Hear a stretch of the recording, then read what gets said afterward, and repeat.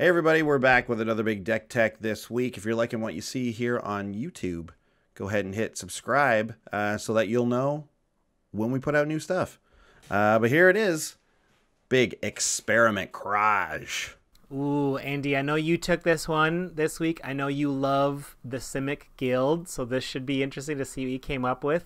I'll read Experiment Kraj, and then I'll let you loose.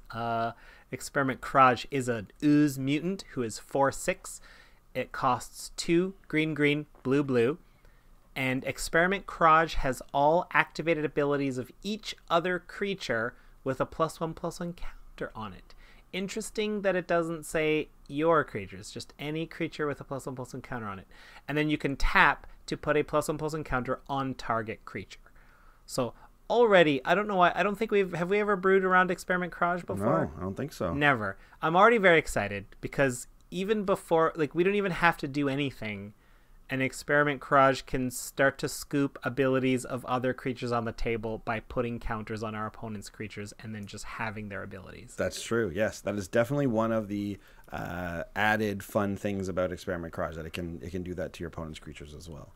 But that, of course, is that's like not the most reliable way to win with Experiment Kraj, because none of your opponent's stuff is going to have that. But it's nice to have it in your back pocket. Yeah, this is the Simic Guild. We're back. We're going back to Ravnica. The Guilds of Ravnica is coming out. So I thought I would build this week around my favorite guild, the Simic Guild, and all the crazy experiments and making of weird ooze mutants. And yeah, I wonder, what they were thinking when they were like, let's experiment with this guy. Let's see what we can make here. Turns out they just made a big ooze man. I think I know what this Simic experiment is that led to Experiment Kraj. Okay. The experiment was, I wonder if we can take an ooze, and I wonder how many buttholes we can put on it.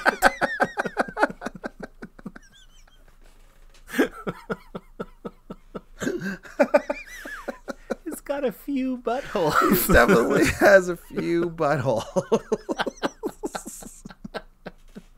Oh man, successful experiment, I'd say. You know what? Why they ask the Simic Guild, why do you do these things? Because we can. Because we can. We need to know if we can make 12 buttholes on an ooze. I'll give you the biggest ooze you've ever seen with the most buttholes in the universe. But does it even eat?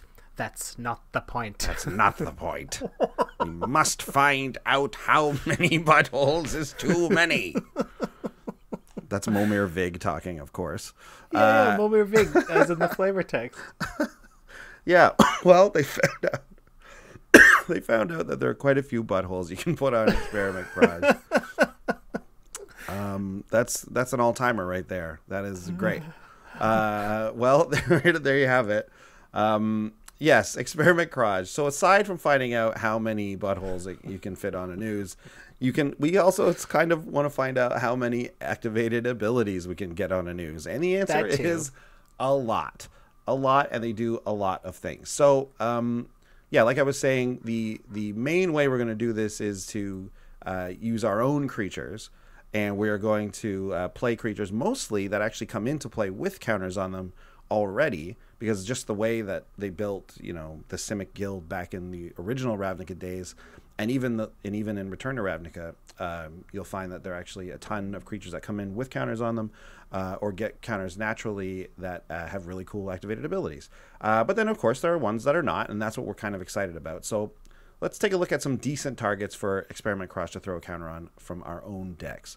So the first one that came to my mind right away, well, the first thing that came to my mind right away, I'll talk about later. But this one came into play really early, and it's Arcanus the Omnipotent, the 3 and triple blue wizard for it's a 3/4, and it has 2 abilities actually. The first one is tap, draw 3 cards, so that's really great. And the other one is 2 blue, return Arcanus the Omnipotent to its owner's hand. Now, it's important to know right off the bat here that when you see, if you're not used to brewing with any kind of thing like this where like you replace the creature's name and all that, So this says Arcanus the Omnipotent. That's how it's printed on this card. But when you steal that ability with Experiment Kraj, what really these abilities all say in Magic is this card name, right? So like whatever the card name that this card is, that's the card name that is in there. So when you have an Experiment Kraj with this ability, it says return Experiment Kraj to its owner's hand. So you don't have to worry about like trying to return your Experiment Kraj and it actually returns an Arcanus the Omnipotent. Like that is just a blanket thing that happens in Magic. So the second one is like a nice way to maybe protect your commander or this Arcanus, but also obviously this is in there to draw us a bunch of cards. Oh, so good. Another card with a lot of activated abilities that Experiment Kraj can take advantage of is Thornling. 3 green, elemental shapeshifter. It starts as a 4/4.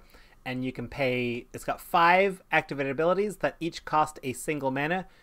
So for a green, Thornling gains haste, or this card gains haste. Green gains trample till end of turn, or green gains indestructible till end of turn. So we got haste, trample, indestructible. And then we can pay any amount of colorless to either go +1/-1 or -1/+1. So we can do that little dance as much as we have mana. Yeah, so this is inspired by the old Morphling card, and a bunch of other cards have come out like this, and we actually run a few of them.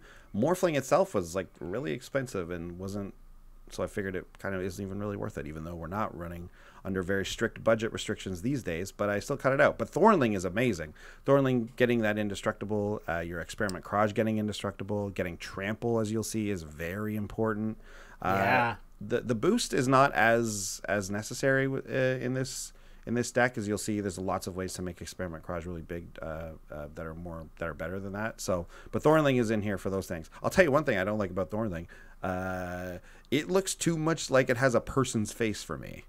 Oh yeah. Look at that, guys. Look at that, like just giant monster, but he has like kind of a man's face with like a beard. Like, ooh, I don't like that. That's I creepy. don't like it. Well, can I make a comment on the +1/-1 stuff? Sure. I think, although that's not important, that's a very nice thing to have in case you're swinging in for like 9 commander damage or 10 commander damage. You can just make it into that nice round number. So it's like, okay, at least I can do it so that one more hit kills you. Yeah, absolutely. Good call. Or even just to finish them off. Right? Yeah. Like that might not be sure. a thing that your opponents are kind of keeping track of, but definitely something that could come up. When you take this next one. Scavenging Ooze. Scavenging Ooze is a 2-mana creature, 1 and a green. It's a 2/2 ooze, and for the ability of green, exile target card from a graveyard. If it was a creature card, you can put a +1/+1 counter on Scavenging Ooze, and you gain 1 life. There you go. There's an example of a card giving itself the +1/+1 counter, which Experiment Kraj can then give itself +1/+1 counters. You can just use this with your boss one instead of your little ooze one. Yeah, and the one good thing is that like having this ability on 2 cards isn't necessarily all that good. It doesn't help. They don't help each other. Exactly. Like having 2 cards with this ability doesn't really help. But when you need to protect one, you kind of end up protecting the other, right? So you can protect the Scavenging Ooze from removal, and then your Kraj will have it, or even just the ability to exile cards and put, like you were saying, put the +1/+1 counter on naturally. It's just good, and it's just a great ability to have. So the fact that Kraj gets it too is not super relevant, but just having this ability in a commander deck is just really good. You need to be able to have a little bit of graveyard hate there. Yeah. And one of my favorites is Cytoplasm Manipulator, 2 blue for the human wizard mutant. It's a 0/0, but it enters with 2 +1/+1 counters on it from Graft. It's Graft ability. So Graft 2 is, it enters with 2 counters, and whenever another creature comes into play, it doesn't even have to be your own, you may move a +1/+1 counter from this creature onto it. And then Cytoplasm Manipulator says, pay blue, tap it, gain control of target creature with a +1/+1 counter on it as long as Cytoplasm Manipulator remains in play. Oh, this one's mean. This one's mean. Kraj can just throw a counter on something at end of turn, and then next turn untap and just take that creature now. And also, don't forget about Graft. Now, Graft is a triggered ability, so our Experiment Kraj won't be getting any Graft. But these other cards that are sitting out there with Graft on them, and there are quite a few, because Graft is an unbelievable ability when you care about what creatures have +1/+1 counters on it. simply by casting your creature, I can put a +1/+1 counter on it, essentially. So that's really, really great. So you can use up the counters that are on your graft creatures to put it on other stuff so that Kraj can steal them the second they come into play, basically. Ooh, nice. Really, really nice. So that's just some good targets for +1/+1 counters and nice abilities to get. We got some other help here too, which are these are just some nice cards that are really going to do a lot of work in this deck. But let's run through them pretty quickly here. Sure. Go ahead. We got 1,000-Year Elixir, 3 generic for an artifact. You can activate abilities of creatures you control as though those creatures had haste. Very useful for Experiment Kraj, Arcanus the Omnipotent, for example. And then 1 tap, untap target creature. So we can get a couple of uses out of Experiment Kraj or whomever. Exactly.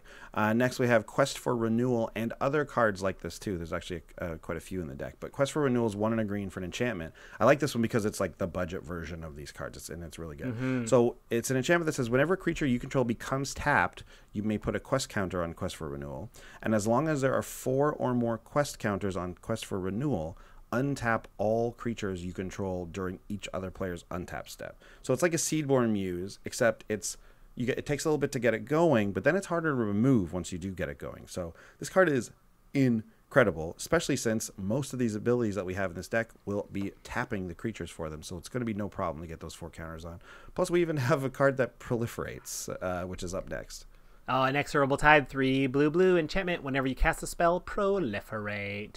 So if you were listening earlier or to our vlog this week, we talked about Plan B. Well, Inexorable Tide is kind of a Plan B in this deck because if you can't, say, get some crazy mix of abilities with Kraj and make them in a million manas or whatever like that, if you can't get that going, sometimes just having a bunch of creatures that you've got a million counters on is how you're going to win. So Inexorable Tide is the way that once you get 3 or 4 creatures out, you can start proliferating the counters on them, and then they just get big enough that might be your win condition as well. And finally, we have Dismiss into Dream. Any commander you have in blue that can target your opponent's creatures, this card is absolutely oppressive. Dismiss into Dream is a 7 mana enchantment, so 6 in a blue, and it says each creature your opponents control is an illusion in addition to its other types, and has, when this creature becomes the target of a spell or ability, sacrifice it.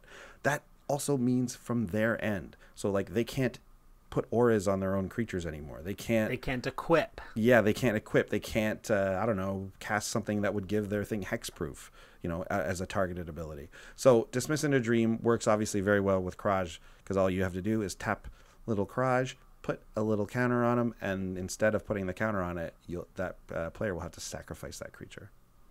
It's just very, very strong. And like, if you ever see this come down in a Derivi or a Kraj deck, like, you've got to get rid of this enchantment. You gotta. It's too good.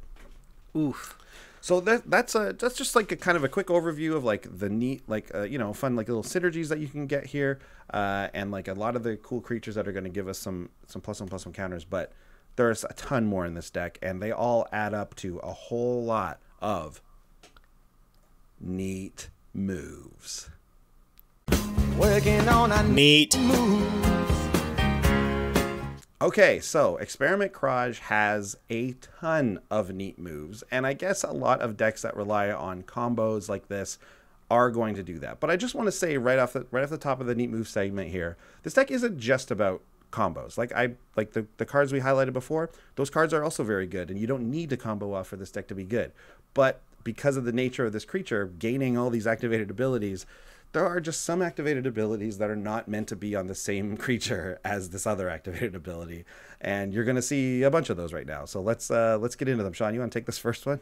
Yeah, we got Ley Weaver from Battle Bond, 3 and a green for a human druid that is 2/2. It partners with Lore Weaver. I don't think we run Lore Weaver. We do not run Lore Weaver. No, I thought about it. It wouldn't be the worst in this deck. It wouldn't be the worst, but it's you don't need it. Anyway, the key ability of Ley Weaver is tap, untap 2 target lands. Okay, that's a pretty like average ability for Magic. It's not too bad, but yeah. And then Horseshoe Crab, 2 and a blue, 1/3, and it has blue : untap Horseshoe Crab.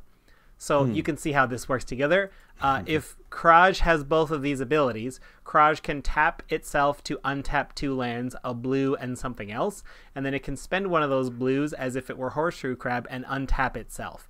So you're gaining 1 mana every cycle. This is infinite mana. This is infinite mana. And this is one, you can, when you get something like this, there's a lot of ways to do this. There's a couple cards that do it. The deck, again, is not like hinging on this combo by any means, but it certainly is a way that you can win the game with this, obviously. Another crazy neat move we have here is Gyre Sage, which is 1 and a green for a 1/2 elf druid with evolve. So whenever a creature enters the battlefield that's larger than this, power or toughness, you put a +1/+1 counter on it. So it gets its own native +1/+1 counters pretty easily. And then you tap it and you add green to your mana pool for each +1/+1 counter on Gyre Sage. So Gyre Sage with a few counters at plus Gilder Bairn, which is 1 and 2 Simic hybrid, so 3 in total for a 1/3, that has the ability of pay 2 and a Simic hybrid, untap, the untap symbol. For each counter on target permanent, put another of those counters on that permanent. So, as you can see, Gyre Sage with 3 counters, or Kraj with 3 counters for that matter, actually, because Kraj gains the green ability. So Kraj with 3 counters plus Gyre Sage plus Gilder Bairn equals an infinitely large Experiment Kraj. Wow. You tap it for 3, pay 3, untap it, double the counters, so on and so forth for infinitely. So if you've got that Thornling to give it trample, or if you got a Rogue's Passage, yeah, you can. This also gives you infinite mana, by the way. Because you're going to keep adding the number of counters, and that's going to keep producing more and more green mana. So yeah, infinite a Rogue's Passage will mana. do it. Yeah, in that case, and the next one here. Ooh, okay. So we've got. Did I lose it? I lost it. Horseshoe Crab. It's just Horseshoe Crab again. Yeah, plus Viridian Joiner, 2 and a green for a 1/2 druid, elf druid. Tap, add an amount of green to your mana pool equal to Viridian Joiner's power. As we can see, if Experiment Kraj is bigger than a 1/2, which it always automatically starts that way, you're gaining more mana than you are spending to untap itself. Right. Another infinite mana combo. Just another different infinite mana combo. And you don't even need to use Horseshoe Crab. There's another card in the deck that does that too, actually. But that's 2 infinite mana ways, 3 infinite mana ways, actually, plus one of them will just kill someone. Here's one that is also just going to kill everyone. This one is Devoted Druid.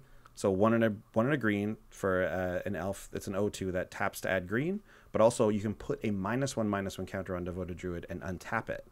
So Kraj gets that ability. Kraj can then get the ability from Solarian, which is a 7 mana 0/0 artifact creature with Sunburst. So it comes into play with the number of +1/+1 counters for each color of mana that you use to spend it, which will only ever be 2 in this deck, probably. So it'll come in with 2 counters, but it has the ability of tap, double the number of +1/+1 counters on it. So we can double the number of counters on Kraj. We can put a -1/-1 counter on it to untap it, and then if we get a little card called Triskelion, which is the 6 mana 1/1 that enters the battlefield with 3 counters on it. So again, this has native counters on it. It also has the ability of remove a counter from Triskelion. Triskelion deals 1 damage to target creature or player. So that's an infinitely large Experiment Kraj, plus Triskelion just being the way that you're actually going to kill them this time. Because obviously still a Rogue's Passage kills 1 person, but that Triskelion is going to be able to get everyone this way. Yikes. There's even more. There's even more. So you want another way to make a gigantic Experiment Kraj and get in for damage to kill someone? Take a look at this one. How about Aetherling, 4 blue for a shapeshifter that starts as a 4/5, and like Thornling, a whole handful of abilities. Blue, exile Aetherling, return it to the battlefield under its owner's control at the beginning of the next end step. Blue, Aetherling is unblockable this turn. And then 1 to go up and down +1, -1, or -1, +1. So making Experiment Kraj unblockable is the name of the game here. Yes, we could return it to its owner's hand and back at the beginning of its end step if we need to in an emergency, but that's not where we don't want to. We're not talking about emergency mode. We're talking about power mode. Yeah, exactly. So what else after that power mode? Sure. So then if we do Phyrexian Devour, 6 mana for an artifact creature construct, starts as a 1/1. When its power is 7 or greater, sacrifice it. Remove the top card of your library from the game. Put You just read the oracle text. Oh, yeah, the oracle text. I keep forgetting that. Exile the top card of your library. Put X +1/+1 counters on Phyrexian Devourer, where X is that exiled card's converted mana cost. But you're going to have to sacrifice it. Yeah, you'll have to sacrifice the Devourer. You don't have to sacrifice Kraj if it does this, though. Oh, so you just get to remove top card of your library as much as you want, Yep. and if it has any sort of fire your tokens ability like a Triskelion, you win. Yeah, exactly. Or just make your thing unblockable, and then no blocks, no one can block this thing. Phyrexian Devourer, the top, this card, now this card, now this card, and that keeps putting +1/+1 counters on your Kraj, and then you're just going to kill them with commander damage that way. Wow.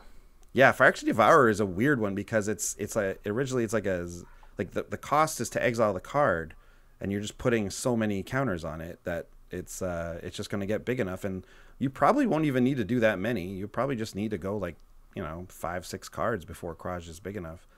This is a key piece in the Necrotic Ooze combo, which is sort of the black equivalent of Experiment Kraj. Yes, for graveyards. Exactly. Yep, absolutely. Yeah. It is. And then we've got just some other fun things that are not necessarily infinite win the game combos, but this one is Etched Oracle, which is just a nice one to have. It's a 4 mana, 4 generic for an artifact wizard with Sunburst. So the number of colors of mana spent is what the number of counters it'll get. And you pay 1 to remove 4 +1/+1 counters from Etched Oracle. Target player draws 3 cards. So if we have this with Kraj, obviously, we're going to be able to remove 4 counters from it and draw 3 cards. But if you have Solarian, the one that doubles the counters on it with a tap, and 4 counters on Kraj, well, you can just tap, and if you have, say, something that untaps it or whatever, but that every time you're going to be able to do that, that's like an endless supply of drawing so many cards for 1 mana only. And its target player draws 3 cards. So if you can get infinite mana or untaps, you can make a player draw out their whole library. That is very true. So like Solarian, now you mix it up with something like the Devoted Druid, right? And you've got a bunch of counters on. Yeah, you can just absolutely draw someone out of the game. Darte. And one final one, which is also quite Darte. Go ahead. Oh, Sage of Hours. 1 and a blue for a human wizard, starts as a 1/1. It has Heroic. Whenever you cast a spell that targets Sage of Hours, put a +1/+1 counter on it. Trickier to do, but when you can remove all of the +1/+1 counters from Sage of Hours, for each 5 counters removed, take an extra turn after this one. Oh, okay. Yikes. So this actually works a little different than I thought, because I forgot that this is remove all counters. Yeah. But there are still ways in here to be able to add a bunch of counters.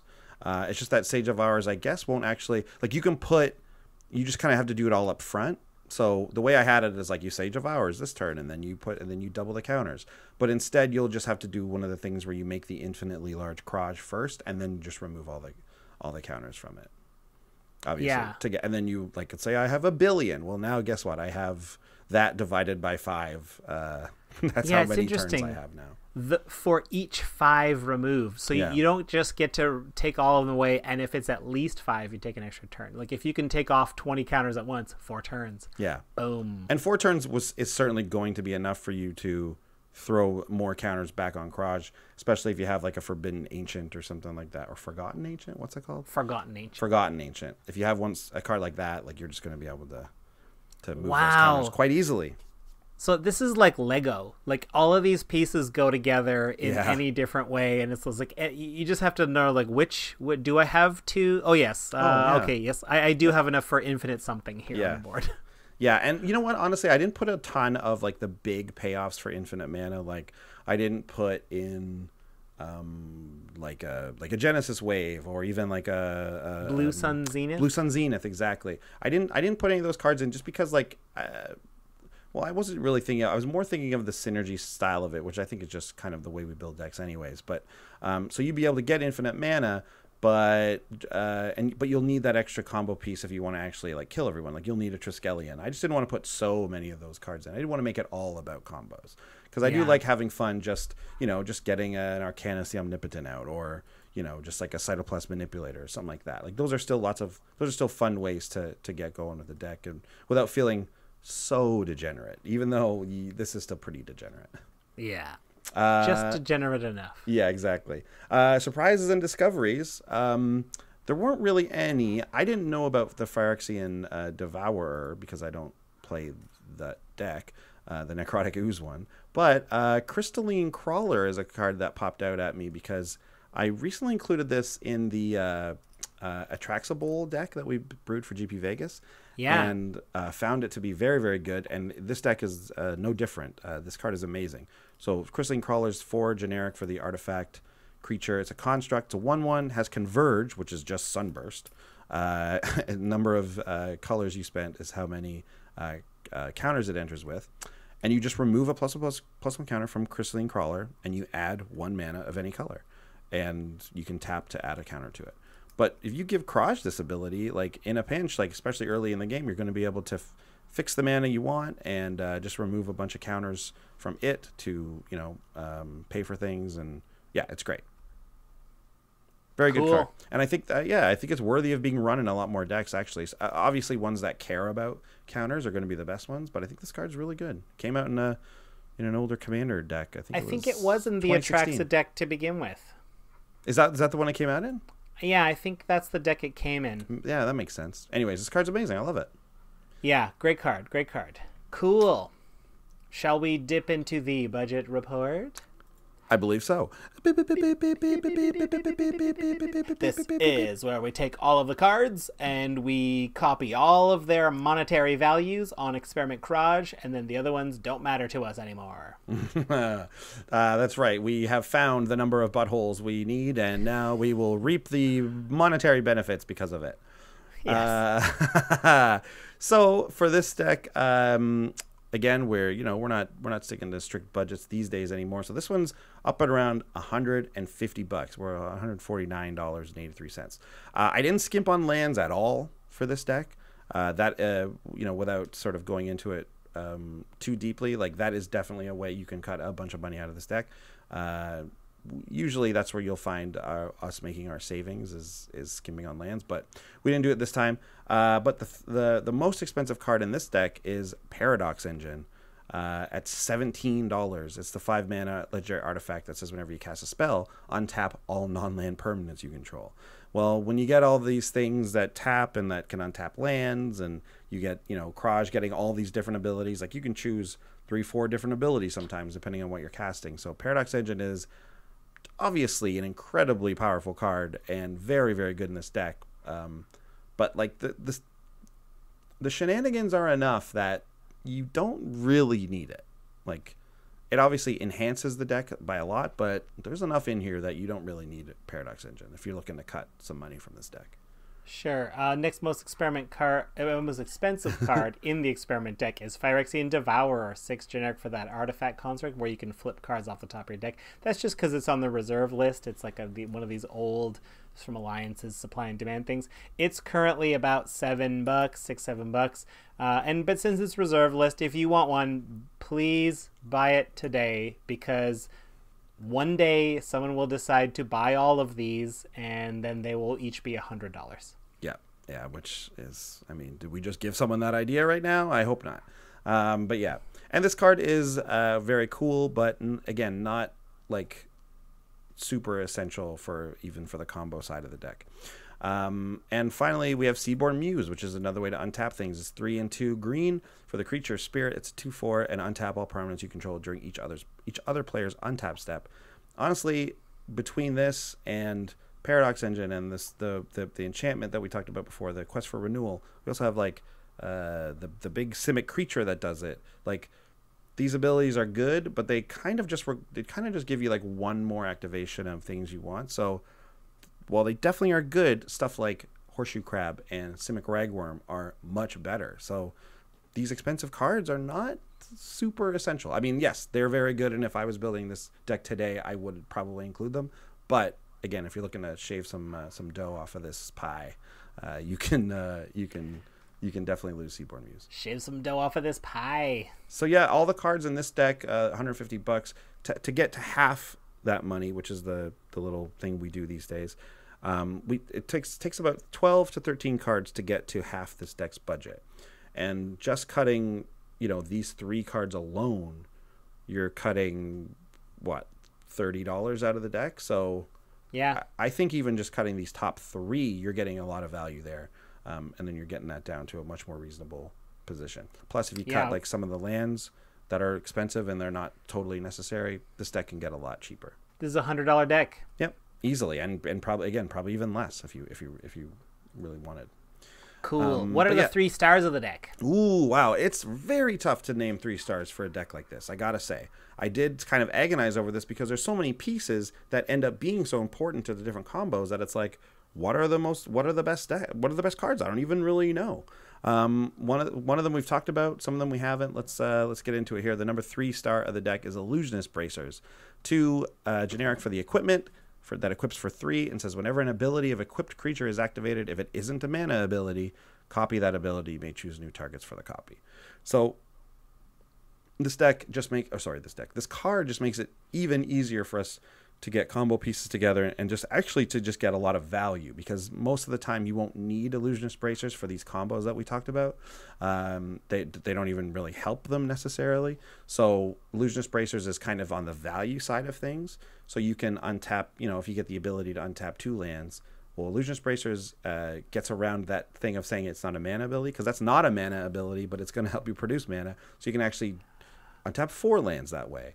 It also does it for any of the other creatures in this deck. Think about it. All of these creatures have activated abilities, and Illusionist Bracers is going to be good on any creature you have. You don't even need to have your commander out for this to be good. So Illusionist Bracers is an amazing piece of equipment in this deck, and yeah, just does a ton of work.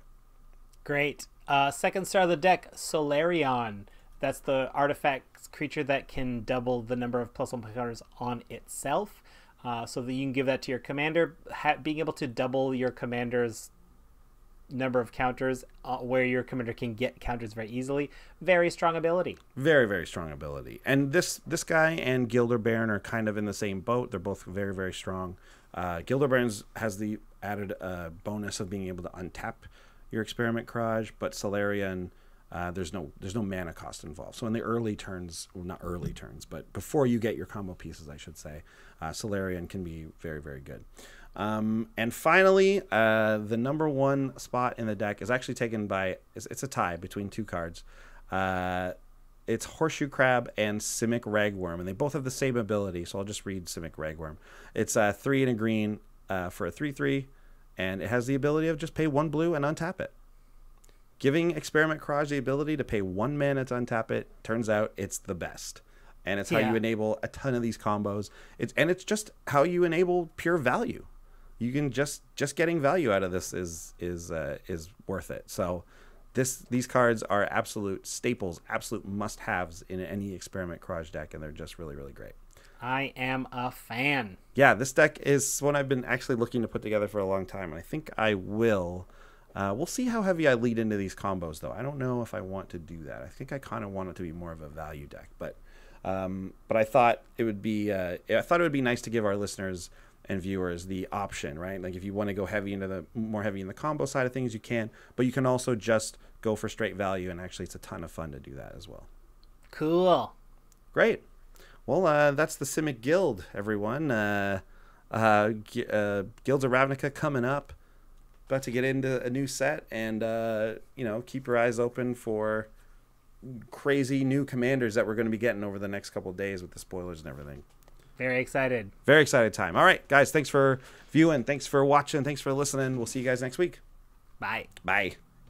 Big thanks to all our patrons who make these episodes possible. Yeah, and if you want to check out more comedy videos, check out our Brews News playlist. Make sure you follow us on Twitch TV to see when we play live. If you want to chat with us, head over to Twitter. We're at Commanders Brew. And please hit subscribe to ding the bell and find out when we got new stuff coming out. See you next time. Bye.